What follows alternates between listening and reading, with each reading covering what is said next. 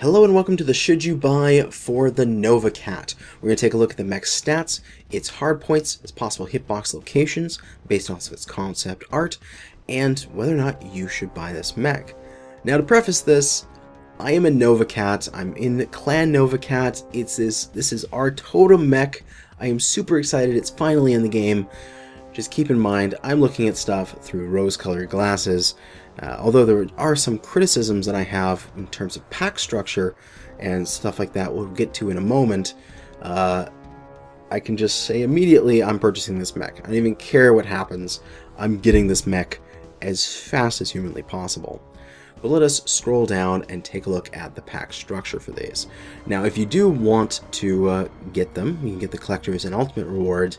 You can get these cockpit items that increase XP and C-build boosts, but you have to get the Arctic Wolf as well. So if you get the whole package, you'll get a bunch of cool stuff. But if you just get the basic package or just the NovaCat, not the Arctic Wolf as well, you're just going to get the you're not going to get these bonuses. For the pricing, we have the standard pack pricing that they've been doing for a $20 standard pack, which comes with 3 base variants and 3 mech bays, a collector's pack, which adds an additional 4th mech, which is a copy of the NovaCat Prime with 30% C-build boost and an additional 30 days of premium time, as well as there is a hero add-on for $15 and a reinforcement add-ons with the Charlie and the Delta for $15. Now we're going to take a look at these hero and reinforcements, as these are Omni mechs, so we can pass around arms and torsos, and if those reinforcements and heroes are pay to win or pay to make better, you know, that kind of thing, we're just going to check to see if that's occurring. We're going to go down here to the mech stats and we'll line this up nicely. Very good. And this is a 70-ton Clan Omni mech with a 280 XL engine, standard armor, and endo steel. Now, one of these mechs actually has jump jets, which is really interesting. So it's like the Timberwolf, where the Timberwolf S can take jump jets off and on by switching hard points, by switching omnipods. Things like the Summoner can't do that. Every single leg of the Summoner has jump jets in it, where the NovaCat here, the A left and right torso, you're going to be able to swap around jump jets, which makes it even that much better. So you can choose your commitments to jump jets. You can make it a ground pounder, and you can put the firepower, you have the weight into your firepower, or you can get a little bit of jumps, just get over rocks, or you can put a bunch of jumps and be a jump sniper. So great versatility there. But let's pop over to the Spreadsheet Warrior and see how the NovaCat compares against other Omni mechs in its weight class. So we have the NovaCat here. It's a 70-ton mech. It's got a 280 XL, which is pretty low for a 70-tonner. It's putting it at 64.8 before tweak and 69.7 after tweak. Interestingly, this is exactly the same as the Nightgear, which is just 5 tons off. It just has a very slight amount of weight less than the Nightgear, but the drop in engine is directly proportional and keeps it at the exact same speed.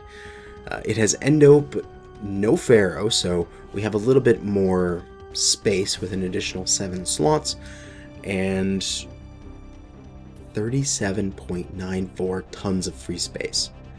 That is incredible amount of free tonnage. Now, this isn't without any jump jets, of course.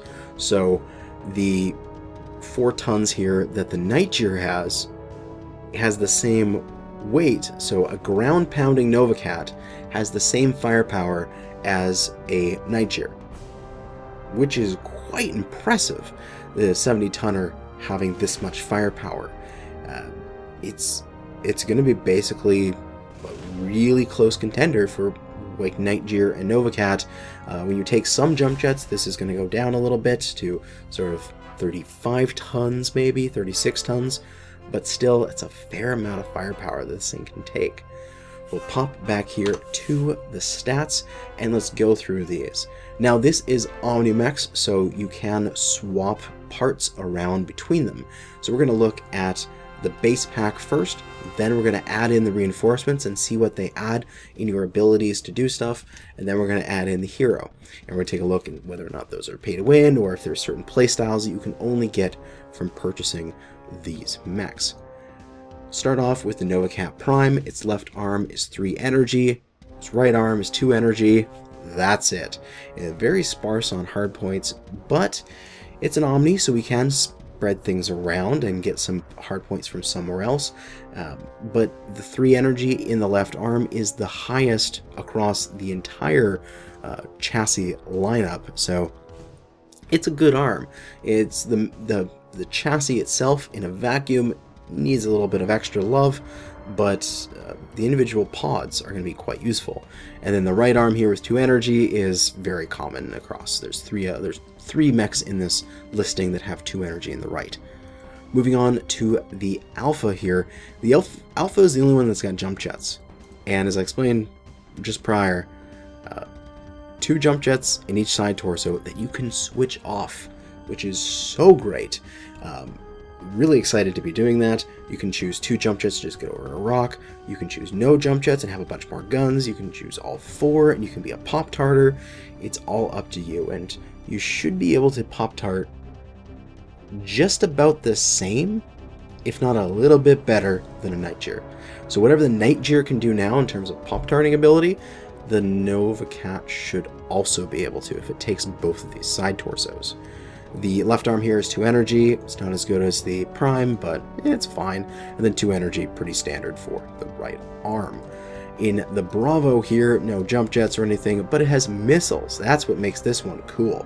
We've got 3 missiles in each arm for a total of 6. The stock design has 6 Lerm 15s. It's crazy. And it actually has a decent amount of Lerm ammo and 10 tons of Lerm ammo. So that's actually kind of usable. It's crazy, but it actually could work.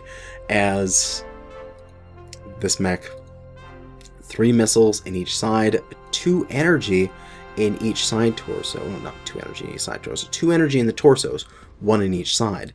And very nicely, it's the best, equal to the best torso. So if they didn't have this energy in the side torso here, and the hero did, that would have been an issue. However, it's not an issue because there's something in the base pack that has those energies in the side torso, which make it great. So you can get some additional hard points, say if you wanted to take your Prime and you wanted to get a few more energy hard points out of it. Instead of 5, you can get 7. That's great. You can take them from the Bravo. Now, when we're moving into the reinforcements and the hero, we start seeing some interesting stuff, because the reinforcements are the only place where you get ballistics on the NovaCat. And I think that this is a problem, as the Charlie here has 2 energy in the left arm. That's pretty standard. We see that on the A, but it has 3 ballistics in the right arm. Okay, well, this mech has a lot of weight to work with. It has just shy of 40 tons to equip. You couldn't easily get enough weight to use large ballistics, like a pair of UAC-10s, or it may not work on an arm. I'm not, top of my head, I can't remember if that fits in terms of crit slots, but easily a UAC-10 and a UAC-5, or a pair of 5s, or even just, I can't remember, triple 5s works, or triple 2s, or even a Gauss rifle. All these things you can't do on any of the base pack because they just don't have ballistics. And with this much weight, ballistics, I feel, are almost a requirement, because there's the 3 different types of weapons in the game. There's ballistics, which are high weight and relatively low space. There's missiles, which are mid-space and mid-weight, and then there are energy weapons, which can be low weight and low space. Energy weapons are perfect for light mechs and stuff like that because they can just take a bunch of medium lasers and they're good. as you start getting heavier and heavier, you start seeing, oh, your mediums, maybe not take as many lasers and start taking more SRM, brawler kind of stuff. Maybe starting to get into a ballistic. But as you get higher and higher into your heavies and assaults, you see more and more ballistics combined with maybe some missiles or some energy weapons to round them off. But it's primarily the large scale stuff is you're basing your build around maybe a ballistic, because you can take these big AC-20s or these dual 10s or stuff like that. The fact that all the ballistics are locked into the reinforcement is kind of troublesome for this particular chassis, because if you wanted to do something like Gauss dual PPC or even dual Gauss PPC, it should have enough weight for that. You cannot unless you spend an additional $15 or wait for the mech to come up for C-bills. So there's going to be a significant time lag there where the only Nova Cats that can do that are people who paid additional money. Now, it's not so much of an issue when there weren't other mechs out there that could do that kind of stuff. So right now, you can purchase a Nightjeer for C-bills that can do those builds in almost the exact same capacity, which I think alleviates a lot of that issue. So I think if the Nightjeer didn't exist, I would be a lot more up in arms about this, but still it would have been nice, just a little bit, if like the A here had a single ballistic or something like that on one of its arms. If this ballistic and energy was copied here or something like that, I know it's not lore or anything, but just if there was a single ballistic in the base package, I would be so much happier about this. But I'm going to get over it and we're going to continue going. For the hero mech, we've got 4 energy, 2 in each side torso, which we've already covered, is not overpowered or anything, 1 energy in each arm, and then 2 missiles in each arm. And this is, you could say, strictly worse in terms of missiles compared to the Bravo, but it's just a different flavor. If you want to go Bravo, where it has 6 missile, 2 energy, and emphasis on the missile, you can do it. But if you want to go the Cobra Cat, and you can do just 4 missile and 4 energy, you're just trading 2 missile for 2 energy, direct trade. It's not that bad. Like, I'm totally happy with the Cobra Cat having these hard points here. It allows for some more interesting stuff where the Bravo can, because of crit slot problems in its arms, it can't take larger missiles like ATMs and take 3 of them at once. It can take big LRMs. It can take 3 LRM-15s. It does in its stock design. But you could go with the Cobra Cat because it's only got 2 missiles there. You can do stuff like a pair of ATM-9s or even just a pair of 12s, fill out the arms completely, and do some medium lasers in the torsos. It's interesting. So you can do basically the missile stuff on the Cobra Cat in basically the same capacity as the Bravo. So I have no issues about the Cobra Cat being pay to win or pay. It's just a little bit of pay to optimize. Just a little bit. It's a pay to play slightly differently. Yeah, more emphasis on energy weapons.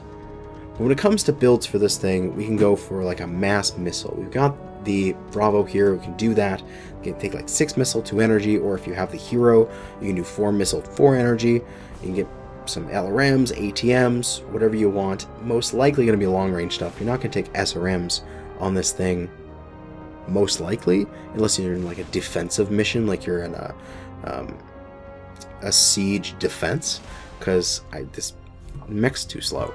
I mean, with only 69.7 kph, you're not going to be catching anything besides maybe an assault mech. So that's good. With the hero, you can do something like 4 ATM-9s and 4 lasers of some kind and a bunch of ammo. If you want to do the pinpoint front-loaded damage, like the dual Gauss Peep or dual Peep Gauss, you're going to need the reinforcement pack, but yeah, you can do it. You have enough hardpoint space, you have enough pod space and everything. 2 Gauss, PPC, 4 jump jets, jump up in the air, do your jump sniping, because everybody loves to do that, right? You can also do stuff like a ground pounding laser vomit if you wish. You can get the 3 energy from the left arm, you can get an energy in each side torso, and you can get 2 energy in the right arm, which a total of 4, 5, 6, 7. Alternatively, if you wish, you could trade out one of the torsos for maybe some jump jets in order to give yourself a little bit of extra mobility and go down to 6 energy hard points. But you can do just basically a standard laser vomit, you know, pair of large pulse lasers, 5 ER mediums, 4 ER mediums, depending on how many hard points you want to bring out. And, you know, fill it up with heat sinks. It doesn't have Pharaoh, so it has a little bit extra space, which is what it's for. It's like the energy weapon primary variant for a Nightjear, where the Nightjear is all about ballistics. This thing can be all about energy if it wished. Of course, you can do things like just 4 PPCs or 3 PPCs if you wanted to, just a bunch of heat sinks, jump snipe with that. But what you could also do, if you wish, if you had the reinforcements, you could take the ballistics in the right arm, the ballistic in the left arm, and you could do like mass ballistics. You could probably do something like, what? You fit 3 UAC 5s in one arm. I think you might be able to. You have the weight for sure to do like 4 UAC 5s, or maybe like 3 UAC 5s and a 2, or whatever you want to do there.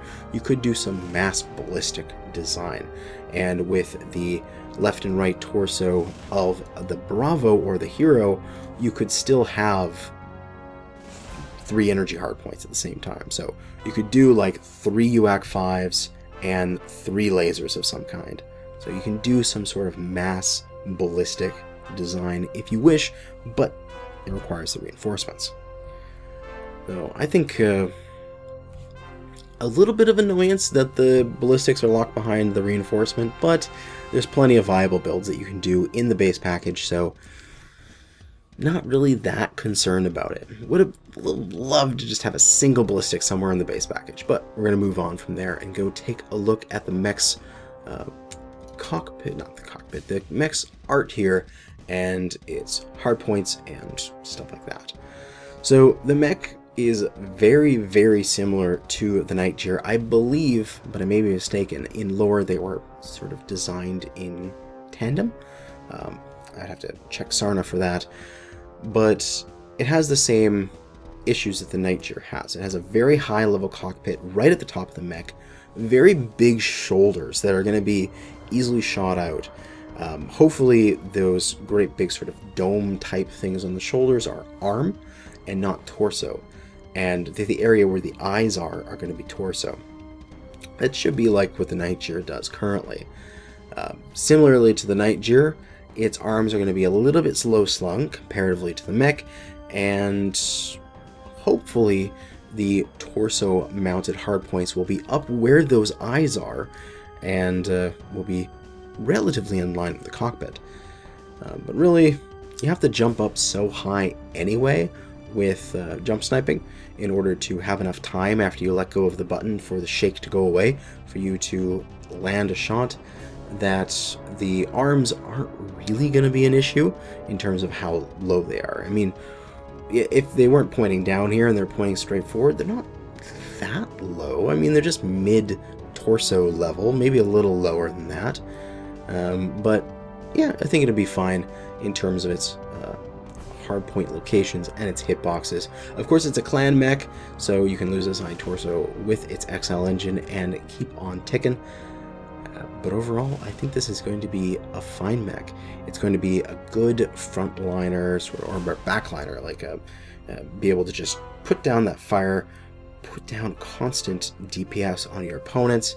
And if you want to, this might be something to think about into your faction warfare drop decks, as if you had a Nightjear before, you can liberate 5 tons and do basically the same thing. That would be interesting.